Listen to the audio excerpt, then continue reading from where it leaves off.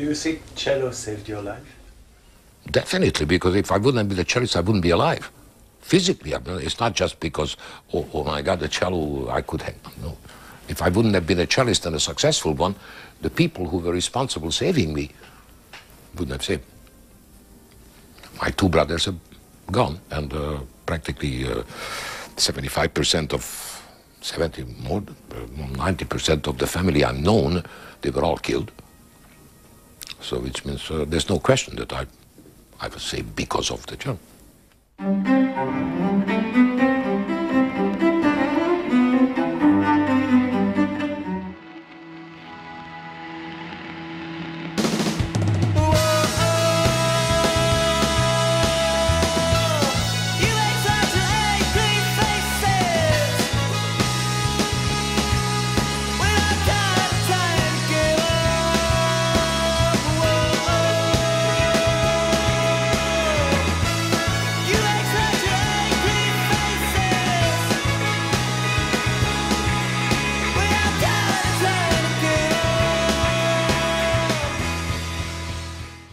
Hey there, VC.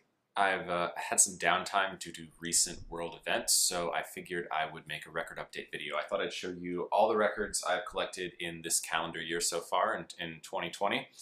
But on a serious note, you know, we all know what's going on right now. The COVID virus is no joke, and I hope you guys are keeping safe out there. I hope you're, trying your best to, stay clean, wash your hands, avoid large gatherings. We're starting to see a lot of shutdowns of events and services here in the U.S. I'm in the performing arts. I've started to see a lot of cancellations roll through.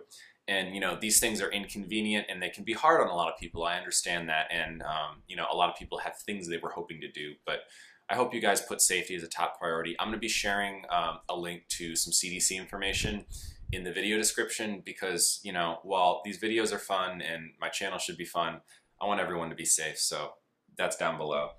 But a lot of people have a lot of time to sit and listen to records now. So I guess that's one silver lining of this whole debacle. So I've had some cool stuff come in the last couple months, and probably my favorite thing that's come in so far, I'm going to talk about box sets first. I got this in. This is the Analog Productions Janos Starker Bach box set. Everyone's familiar with the Bach cello suites, and most audiophiles are probably familiar with Janos Starker's recording of the Bach cello suites. But just to give you a quick rundown, this the original Mercury Living Stereo release of this series of the Starker cello suites has long been a sought-after collector's item. It commands big money in decent condition, and it really is a treat. I've never heard an original. I have heard the Mercury, the 70s Mercury reissue that Philips did of them, and that was okay. I own the Speaker's Corner box set of this that came out about 10 years ago, and that was a 3 LP set cut at 33 RPM. This is a double 45 set cut from, I believe, the original 3-track masters, doing a 3-to-2 mix. And all I really have to say is it's no competition. This is by far the best pressing of this record I've ever heard. If you're interested in classical music, or you're familiar with these recordings, or just want a really awesome demonstration disc, this is definitely worth your time. It might end up being one of the best reissues of 2020, so we'll see about that. But I'm really enjoying this. I think I'm going to break it open again later today and give it a spin. Mobile Fidelity has been putting out a ton of their one-step reissues lately. This one came out a while ago, but I kind of hesitated. I wavered on picking it up, and I finally did. This is the MoFi one-step double 45 of Bob Dylan's Blood on the Tracks. I do have the regular MoFi edition of this, and I hate to sound like a broken record, but this is a big step up. This is not my favorite Dylan album, but it is one of the better Dylan albums, and yeah, I think they just did an amazing job with this. I don't think I've heard a bad one-step or a one-step pressing from MoFi that you know, if you're really into this record, the one steps are usually the version to get. I haven't been hearing about them being bested by any original pressings, and from, you know, the different versions of these that I've heard, I tend to favor the one steps. I did a review actually for Audiophilia of the one step of Yes's Fragile, which I can probably link to in the description. And I have a couple of different copies of that record, and I've never heard anything like what the one step could do. So the hype is real for the most part. And then this just came out. This is the MoFi one step of Monk's Dream. And I'm not super familiar with this album, but I know, like, in terms of sound quality, there's not a ton of Thelonious Monk records that are like really audiophile quality. And I really enjoyed the sound staging and presentation on this. I'm like, again, not super familiar with this record. It's one that I've never owned before, but I try to get more into Monk than I currently am because I know he's such an influential pianist, and really enjoyed this. This is quite nice. I do have a story about that record. I do remember, you know, I've never owned any of the other issues of this album, but I do remember that at an audio show in Montreal, I went to the VPI room and they played the Impex reissue of that album, and I remember really, really enjoying it and going, God, I gotta get a copy of that. And well, 4 years later, here I am. So that's it for like the super, super special stuff. I have a couple more audiophile reissues I picked up. You know, MoFi's making its way through the Miles Davis catalog, so I got the latest ones of those. Miles Smiles. I have the Speaker's Corner of this record, and again, MoFi have just done an incredible job with the entire Miles Davis series. You know, if you're a Miles Davis fan, the MoFi reissues are probably the best you're going to get. Miles Davis, Porgy and Bess. This one, I have the Sony mono reissue of this. You know, I think I ended up selling it actually, but that was nice. This is much, much better. And I kind of like Miles Davis's more ballad heavy music, like, you know, Porgy and Bess and Someday My Prince Will Come and stuff like that. That tends to be the Miles Davis that I gravitate towards, just because I love the way he uses, you know, kind of, he takes really beautiful, lush ballads and just gives them enough of an avant-garde tweak that it makes them really interesting and kind of amplifies their beauty, in my opinion. Been getting some stuff from Japan lately. This is a Japanese 70s Impulse reissue of John Coltrane's Crescent. I've just been trying to fill in holes in my Coltrane collection because, you know, there's been really good quality reissues of a lot of it, but not of all of it. And I know people talk about Crescent a lot in terms of John Coltrane's mid to late output. And I think there was once an AP reissue of this album, but it's been long out of print, and I'm sure it's incredibly expensive. So, you know, instead I spent $20 on a 70s Japanese reissue, and it sounds really nice. This is another Japanese pressing, but this is a much higher quality Japanese pressing. This is John Coltrane's Blue Train. I bought this because I have the 33 RPM version of Music Matters pressing of Blue Train. And I was kind of, from years ago, and I was kind of on the fence about, you know, this is probably the John Coltrane album. And, you know, I kind of wanted to hear what they could do with the SRX vinyl. And so I was contemplating maybe getting another copy of the new SRX system. And then it sold out, and I went, oh, well, darn. And then, you know, people have talked a lot about the King Japanese vinyl reissues of the Blue Note catalog, and talking about how, you know, if you can't get an original pressing, you know, the Kings are often the second best thing. And so I kind of wanted to test that. I wanted to compare, you know, what is supposed to be the best of the older issues of this album against, you know, what Kevin Gray's doing in his mastering suite now with the Music Matters reissues. And I haven't had the chance to sit down and compare them yet, but this is the Japanese 70s King pressing of John Coltrane's Blue Train. And I have a feeling The Music Matters is probably going to beat it. I'm going to try to be as impartial as possible, and you know, it never hurts to have a second copy of what is more or less a jazz standard, and I think Blue Train is a jazz standard. All right, last one. This is, I've been meaning to get a copy of this album for so long, and I just never got around to it. This is John Coltrane's Africa Brass. This might be one of my favorite Coltrane albums. I've been listening to it on Tidal for ages. I've been trying to hold out and see if I can track down a reasonably priced copy of the Speaker's Corner reissue of this album, and it never was able to. And you know, I've been waiting for like another audiophile label to put it out, but so far nothing. So again, I hunted for a 70s Japanese pressing because I figured, you know, I could find one that was, you know, analog sourced at least and clean, and so that's what I did with this. It was not expensive at all.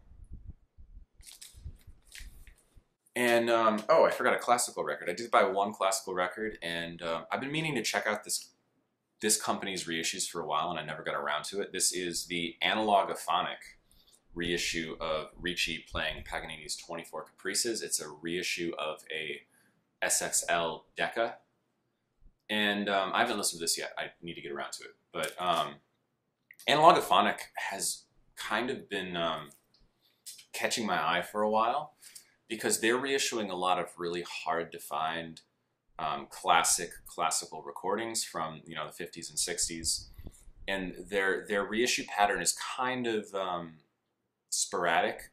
I only have one other copy of a record by them, and that is Bernstein conducting Mahler 2 with the New York Phil, the 1980s recording, or is it Mahler 5? Ooh, now I can't remember. I should have pulled it out before I started this video. But it's a Bernstein Mahler New York Phil recording. I think it's 5. I think it is 5 from the late 80s.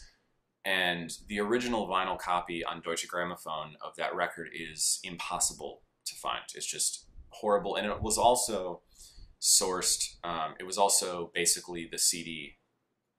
I think it was the CD quality master too. And Audiophilia, I think, got a hold of, if not a master tape, at least they did a high-res version. Again, I should have looked this up beforehand. But anyway, they reissued that record, and I have the CD of that album, and now I have the Audiophilia record reissue of that album. And of course, the record is much, much better. But I've never tried their reissues with, like, you know, classic analog recordings, like something like an old 50s Decca. So I'm excited to try this, and because if these are supposedly cut from original tapes, they say at the Emil Berliner studio in Germany, and you know, they have great equipment there. They did those Brahms Symphony box sets that are really, Brahms Symphony box set that's really fantastic. I did a video about that. So Emil Berliner knows what they're doing. So if these guys had access to original tapes and they got them cut at Emil Berliner, I have high hopes for this, and maybe in the next video I'll tell you what I thought. I grabbed a few rock records. This is a original UK pressing of David Bowie's Station to Station. I've had a Canadian pressing for the longest time, and I love this album. This is one of my favorite Bowie albums. Definitely like top 2 or 3. And the Canadian pressing sounds nice. This UK pressing, though, is probably I would think it would be definitive. It sounds a lot better than my Canadian pressing, for sure. This is the Mo-Fi reissue of Iron Butterfly's Inagata de Vida. I've had an original Atco pressing of this for a while, but it was a little beat up. You know, it's been a while since I listened to the Atco. I kind of can't help but think this one sounds a little, not deader, but just a little less lively than the original Atco pressing. But that doesn't mean the Atco pressing is better. I remember when I would play that old record, there would be a lot of energy to the recording, and I think maybe just due to the age of the tape, a little bit of that is lost with this, but it's still excellent sounding. Like, if you don't want to try to hunt down a clean original copy, this is probably your next best bet. This is a pressing I picked up of Radiohead's OK Computer. This is a 2007 or 8 reissue by Parlophone And I have, oh God, the glare is awful, I'm sorry. I have the more recent reissue of this album by, I think, XL Recordings. And it sounded okay, it was all right. And then I heard a lot of people talking about how, you know, the mid-2000s reissues of the Radiohead albums, especially of this album, these reissues used the original metal parts from the original pressing. So they were all analog, and basically buying you were getting an original pressing for half the price. And whereas the ones that are currently out are nice, but they are basically high-res digital masters, mastered for vinyl and pressed to vinyl. So I was like, okay, well, let me get a copy of the OK Computer. It wasn't horribly expensive. It was around $45 to hunt down one of these. And it's no comparison. Within the first 2 songs, I immediately knew this was a much, much better sounding record. So I'm probably going to sell the reissue I have, because I love this album. It's really nice, but it's not one of those that I need to have multiple copies of.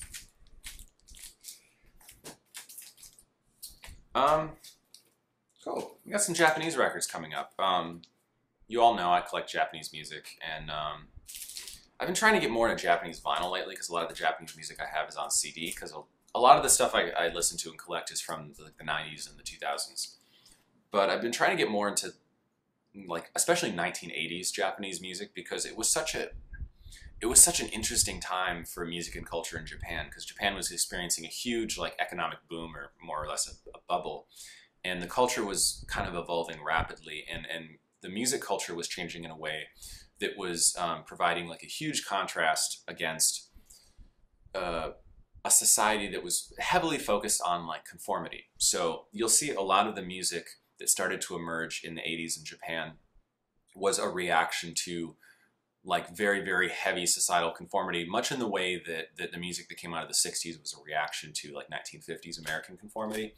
But I think in Japan it was taken to extreme examples on both ends. So, like, the music scene became a way to express oneself, or express, all these weird new ideas under the guise of, like, well, this is just entertainment. So music got, like, really cool and inventive, I think, in Japan in the 80s. One of the bands I've been kind of discovering a little bit is this band called Bowie, and I picked up their album Just Hero. Now, the music alone isn't necessarily groundbreaking or edgy. They're kind of a new wave band, but I thought they were interesting because people kept citing them as an example of, like, one of the first really successful and popular rock groups in Japan.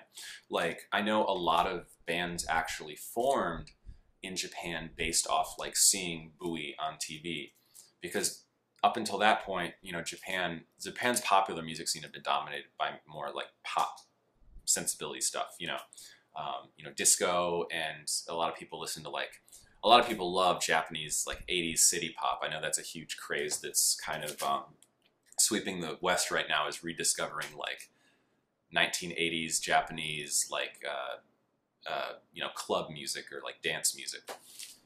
But this was kind of a reaction to that, and so it's very interesting. This is a really well-engineered album, and Bowie albums are not really expensive to find, so I was just kind of curious about this band because they seem to be really important in the Japanese music scene. Another important band in the Japanese music scene was a band from the 70s called Happy End. And I'm not going to try to pronounce the name of this album, but this is their sophomore album, and it came out in 1972. And this is widely cited as, I think Rolling Stone Japan called this the greatest Japanese rock album ever made. And I have to agree, this is really awesome. If you are into, like, 70s progressive tinged, like, folk rock, stuff like that, you'll probably really enjoy this. This is a late 70s reissue, because originals of this record are really, really difficult to find. And very expensive, and it just wasn't something I was willing to shell out a ton of money for. So I got a reissue, but it's still an analog reissue. They probably were using the same tapes, so I'm not super worried about that. And this sounds really nice. It sounded really great when I played it on my system. You know, all the instruments were recorded really well. There's a nice sound stage. The bass is really, really punchy on this, which is unusual for a Japanese pressing of anything. And people in the West may know this band, even though you may not realize it, because one of the songs off this album was used in the Bill Murray movie Lost in Translation. So if you're a big Lost in Translation fan, you will recognize one of the tracks on this. 2 albums left. Another 1980s Japanese album. This is Sakima 2, The End of the Century. Sakima 2 were a Japanese speed metal, prog metal band that was pretty popular in the 80s. They had outlandish stage antics. They were, I guess, visually kind of similar to Kiss. However, musically, they were more up there with bands like Iron Maiden and Van Halen, things like that. So if you like Iron Maiden type music, you'll probably like Sakima too. And they were pretty influential for a lot of heavier bands that would come out of Japan in the late 80s and early 90s. And finally, this is an album from the late 80s. This is Z-Kill's Reel of the World. Z-Kill were one of the earliest adopters of like the visual kei style in the late 80s in Japan. They were friends with the guys in X Japan. This album was released on X Japan's label Ecstasy Records. This came out in 1988, and it's a really early document of the early visual kei scene in Japan, which kind of combined elements of goth, post-punk, hardcore punk, and metal. It was a weird fusion of all those genres. And most of the visual kei scene that got very, very popular in the early 90s never made it to vinyl because it kind of came around in the late 80s. But this is one of the few albums that is accessible and available that kind of documents that early scene. I hope you guys are enjoying some of your more recent vinyl finds right now because you probably have a lot of time to listen to them. Stay safe out there, everyone. We have a really great community, and I wouldn't want anything to happen to anyone. So happy spinning, guys. Cheers.